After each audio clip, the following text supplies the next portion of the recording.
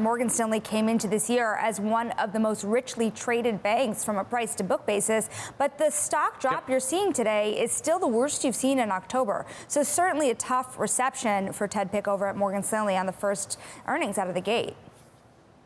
Is there a line I can draw between what's happening at Morgan Stanley and what's happening at Goldman Sachs and what's happening at JP Morgan and what's happening at Citi? That's the bit that I'm struggling with. For the first time in quite a while, it feels like actually these banks are having their own stories to tell rather than trading as a group. Now, they clearly do still trade as a group, but the differences are beginning to emerge a little bit more here. Oh, absolutely. And I'm glad you asked about the Goldman, JP Morgan, Morgan Stanley question. If you think, like Ted Pick has told me last year, that investment banking is going to lead the cycle, Goldman Sachs is coming in at number one in advisory. Yep. They inked more than $1 billion in advisory fees last quarter alone in a bad market.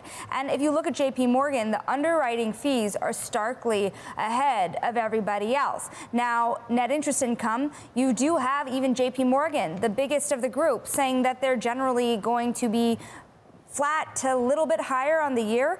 Interesting about that outlook, it says that it incorporates 6 rate cuts.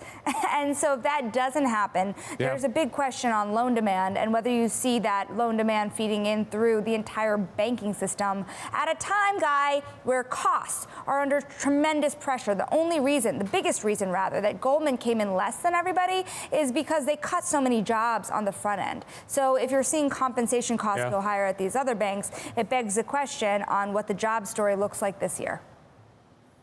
Sonali, I want you to get your crystal ball out. Let's talk about what 2024 is going to look like.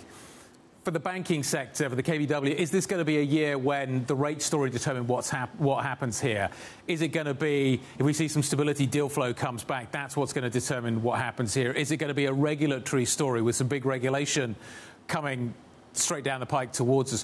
What are going to be the defining features that determine whether this sector has a good 2024 or a not so good 2024? The macro, I would say, because if you think about it, the reason that the fixed income trading figures at many of these banks came in below expectations is the muting of volatility. And so those big Wall Street engines are starting to sputter just a little bit because you're seeing volatility wane. And again, it all depends on how this year goes. If those rate cuts are contingent on a harder landing, you are already starting to hear that caution come in from every executive's mouths on whether things can get worse than expected, because today we're in decent territory and clearly decent is not enough.